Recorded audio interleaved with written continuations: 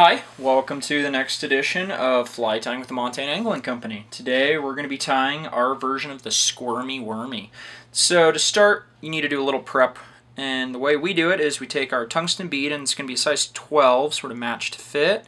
We take a bobbin threader, put it through, and then I just take the Squirmy Wormy body material and try and thread it through the hook, and the trick is just to kind of go slow, and this might even take me a time or two. Sometimes it just doesn't like to hold up.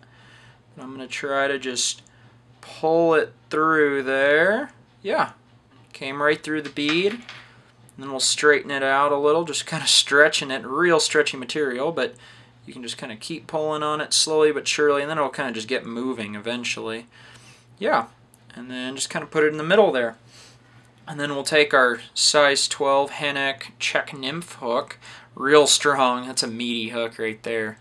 And you know, for me, the worm is definitely a lead fly generally, in a 2 nymph rig, and it's got to be on a strong hook. It's hunting for bigger fish. Yeah, so I fish it a lot. Bigger hook, size 12, not the 14s and 16s, and I mean that's a big piece of steel. Yeah, and then we put it in our vise, ready to go. Yeah, and so my version of the Squirmy Wormy kind of sticks with sort of my fly tying ethos. Simple to tie, but also in this case it's a lead fly, so it has to get down quick, which with the tungsten bead and a little bit of wires you're going to see accomplishes. And the second thing is added durability. I mean, I think at this point pretty well established how well that the Squirmy Wormy fishes, as proven in competitive fly fishing circles, but then also amongst guides. I mean, you know, it's become, you know, for better or for worse, a commonly fished fly a lot of times, especially early spring, winter. I mean, this pink is a great wintertime bug, early spring bug.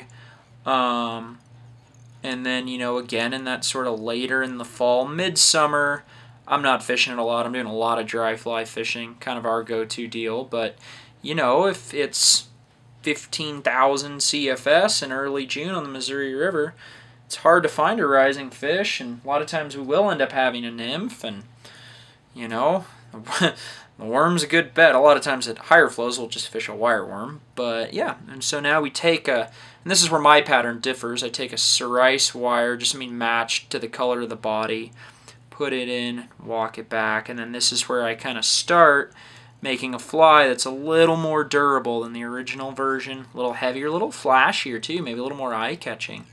I don't know, but it works really well. I fished this fly now, you know, sort of all 4 seasons of the year, and I think it fishes just as well, if not better, than the kind of normal one, but at the same time is a little extra weight and that extra durability. I mean, as you'll see, there's kind of a front and a back portion that will build to this fly, and yeah, I mean, those can definitely fall off. But this wire, I mean, it just protects that body material from little fish teeth a little bit better than the standard one, and prevents sort of the kind of unraveling, because, I mean, that's kind of the only big drawback, right, to the Squirmy Wormy, is a lot of times you can't get a lot of fish out of it. You got to have a bunch of them.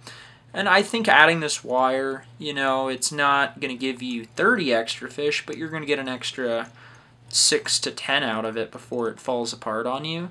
Which, for me, from a tying standpoint, kind of pays off for itself, I think. I mean, you know, it's cheaper overall, less hooks and beads and everything, but also less time spent at the vise, which, you know, I like fly tying, but I'd rather spend it tying dry flies or something other than worms. I see these sort of as a functional fishing tool rather than a true fly, maybe. But yeah, and so now we just kind of palmer our wire forward, and I don't know if you saw what I was doing there, but I kind of stretched that body material out, sort of compresses it. That way the thread lays nice and flat, and we're just tying it in. And you know, when I was tying in that wire too, it kind of created a groove that Squirmy Worm material can sit in real well. And now I'm just wrapping the wire forward.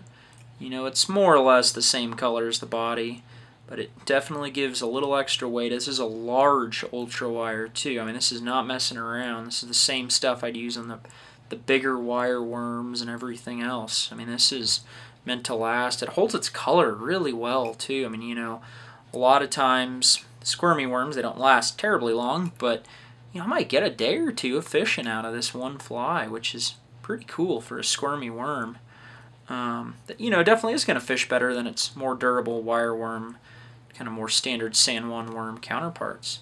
And we'll just helicopter it off, which takes a little bit longer, of course, with this larger ultra wire. Give it a couple extra wraps, and then break out our whip finish tool and tie it off. And I know in previous videos you may or may not have seen, I've been using super glue as a sort of a head cement, but with this Squirmy Worm material, it kind of disintegrates with some of these glues that a lot of the head cements and nail whatever stuff. And so what I actually do for this fly to give it that extra durability, doesn't seem to melt the material, hit it with our good old UV clear fly finish. And just kind of right around that collar, sort of tapering it maybe a little, flipping it over if we have to, and just kind of getting it in there, making this really a super durable fly. I mean, we're talking about basically, you know, this UV stuff is more or less an epoxy, and then we've got this wire. I mean, the only weak spot's the front and the tail, and as you'll see when I cut it, I like leaving it long, so that way, I mean, if one falls off, who cares? Just keep fishing it. A lot of the time, you know, sometimes it can be different, and put a little extra, it's a bigger fly, a little extra time curing under the light. And then I'll just kind of trim these parts, but, you know, nothing particular. I like I was saying, leaving them on the longer side, but just to be aesthetically pleasing, kind of matching the length. Yeah, and there we are. The Montana Angling Company Squirmy Wormy. Get out there, do some fishing with it. See you next time.